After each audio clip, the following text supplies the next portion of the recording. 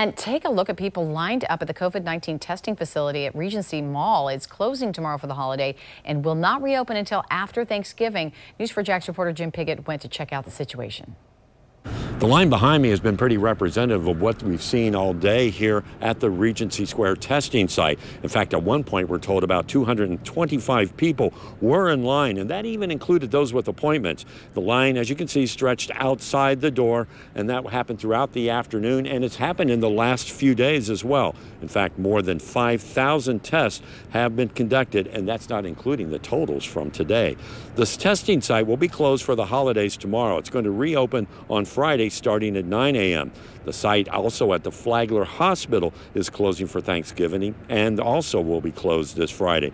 They will reopen for testing Monday at 7 a.m. So this is basically the scene that we've been seeing out at the testing sites. From Regency Square, Jim Piggott, Channel 4, the local station.